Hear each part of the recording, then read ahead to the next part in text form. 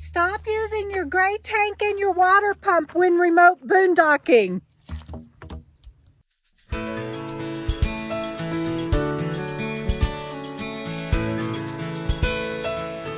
These are my main tools for making sure that I don't use my gray tank or my water pump when I am deep remote boondocking.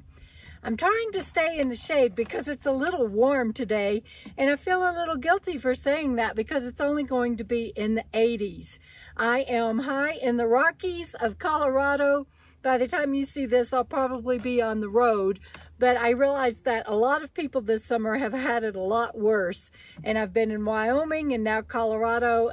I've had a wonderful summer, and I hope that you have too. So how do I keep from using my gray tank and my water pump when I am boondocking? That's what I'm going to share with you today. Now, granted, I have a Nature's Head composting toilet, and so that obviously helps a whole lot because I can take my urinal, and when I first get to a remote boondocking campsite, I dig a actually about a foot deep and by 2 feet long and a foot wide. So 1 by 1 by 2 cat hole to be able to do the things that I'm about to share with you.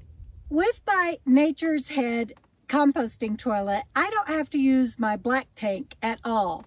And I realize that a lot of people don't have that luxury. But even if you have to use your black tank for poo, and I always hate talking about such things on video, but it's important and I think it's necessary. And also, I just want to stress that if you don't mind taking your rig or your Blue Boy or whatever you do to go to a dump every week or so to go into town, then this video is probably not for you. What I'm addressing is I like to go out and I stay, if it's a 14-day limit, I will stay 14 days out where there is nobody. And then I might go to another 14-day camping area that's within the geographical range that's allowed. And it might be 4 weeks before I go to town. And I don't want to have to go to town to do dump or to get water. And so this is about how you can conserve your water and save your gray tank. Stop using your gray tank and your water pump when you're boondocking. So if you don't have a Nature's Head composting toilet or something similar, you still can use like a pitcher for your urine. Ladies, this is real easy and convenient and comfortable, and gentlemen, it really, you can just use just about anything. But I found that this shape, and you can get these for $1 to $3 at the Dollar General stores, works best if I didn't have my Nature's Head. This is what I used when I lived in my van. And again, I take it, and my Nature's Head urinal can last about a week before I have to dump it. But I have found that that's pretty hard on the ground. And so I take it and I dump it every few days just so that there's not so much in the cat hole. And again, my cat hole is a foot deep by 2 feet wide, or 2 feet long and a foot wide. So it can hold all of this. And so every time, if you have an RV, you are going to the restroom and you are not using a pitcher or something for your urinal, you're having to flush because when you push that pedal, water runs in there. So you're not only filling up your gray tank or your black tank, you're using water from your fresh water system. And so I really recommend that you stop doing that. These are the tools that I use the most to help me stay out the longest. And this, my friend Joan gave me, and I just love it. It helps me dig my cat holes lickety split. And then when I leave, I make sure that I have it covered completely up. And I I make sure that I have everything buried at least 6 inches below the ground, and that I cover it up and that I leave no trace. I am a firm believer in leaving no trace and leaving a campsite better than when you arrived. And so a lot of people will even bury toilet paper or something, and I just want to encourage you, please don't do that.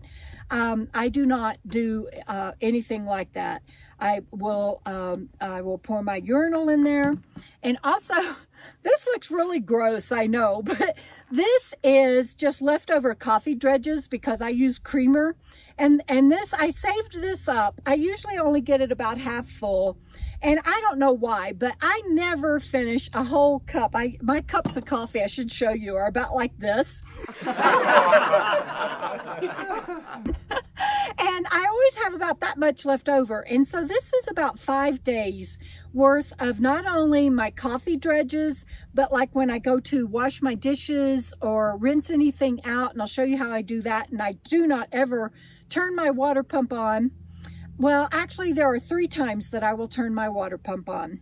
It is to take a shower, to bathe Bandit, or to fill my Berkey. When I am remote boondocking, that is the only times I turn my water pump on. And it is the only time that I use my fresh water source. From my Berkey, I fill up my Brita. And that's because I might get my water source. I don't necessarily go and buy filtered water to fill up my fresh water tank. But between my Berkey and pouring it into my Brita, I feel very comfortable with the water that I drink and use for cooking. The other reason that I use my Brita is that everything pours out of the Berkey very slowly. And sometimes you want to fill up, like I keep a water pitcher in my refrigerator so that I have cold water. And sometimes I want to fill up Bandit's bowl very, very quickly, or we're going to go on a hike and I want to fill up my hiking bottle with water. I don't want to stand there and wait on my Berkey. So I keep this pitcher full. But the only time that I run my water pump is, again, when I shower or when I bathe Bandit or when I fill up my Berkey. And I've got a video coming up about the 10 things I hate about my water heater, and it is a on-demand tankless water heater. And so stay tuned for that, and I'll tell you about that. But that, again, those are the only times that I run my water pump. So I minimize my gray tank usage. I don't have a black tank. I mean, there's one on my RV, but I don't use it because of my Nature's Head composting toilet. And I'll tell you how I feel about that composting toilet in another video. But I don't use my black tank, and I minimize my gray tank. I don't put anything down my gray tank. Between my using my urinal on my Nature's Head composting toilet and putting this in my cat hole, I don't put anything down my sink or down my gray tank. The way I wash dishes, and I've shared this on other videos, is I have this full of, not full of, but about to right here with Dawn, and then I fill it up with water. And I can fill this up with water about 3 times, and I use this for washing my dishes. Of course, I start with very clean dishes. And I'm going to have another video coming up on how I conserve trash. After staying out about 4 weeks, I can go to town with just 3 or 4 Walmart bags of trash. And that's very important because you have to have a place to store them while you're camped. And you don't want to fill up any retailers' their bins or anything. That's not what we're about. And if there is a landfill or a transfer station, I will go there. But if I only have 3 or 4 bags, I can put one when I go to gas. I can put one when I get groceries. I can just put one here and there. And so it's very important to save your trash, and I'll have that in an upcoming video. So this is how I do my dishes, and I make sure that they're clean before I wipe down, and no food or anything on them before I start. My water bottle is how I rinse everything, including my mouth after I brush my teeth. And again, I will spit into my portable gray tank. That's what I call this thing. And you can get any size that you want. I don't put anything down my sink. And then this is DIY ammonia. A lot of people like vinegar. I do not. I used to, but I don't anymore. After my brain injury, for some reason, I just can't handle this. After my brain surgery, I can't handle the smell of vinegar, and I don't know why. So I do a DIY ammonia for my windows and my floor cleaning and all of that. And so between these tools and my Nature Ahead composting toilet, and again, if you don't have one, at least get you a pitcher, and so that you can use it for a urinal. And my cat hole that I dig, and that I make sure that I don't ever fill up to where when I cover it up, there's at least 6 inches of earth that I'm putting back on top of it. And when I leave, there's actually no trace that there was a cat hole there. And some things that I want to tell you about the cat hole itself. Make sure that you dig that as far away from your rig as you're comfortable walking out to. And because you don't want to attract animals, don't put food in it or anything like that, because they're just going to dig it up then and make, and you know, your efforts were for naught. So again, don't put any food or anything in it that wild animals are going to want. Take it as far away from your rig as you can. Don't put it anywhere near a water source. Don't put it anywhere near a wildlife trail where they've been walking. You don't want to dig and disturb their habitat. Don't dig on top of any kind of habitat. For one, it might be a rattlesnake den, and you don't want to do that. Plus, if it's a chippy or a ground squirrel or something, we are not here to disturb other creatures. We are in their environment, and we need to honor and respect that. So when you choose a place for your cat hole, be sure that you keep that in mind.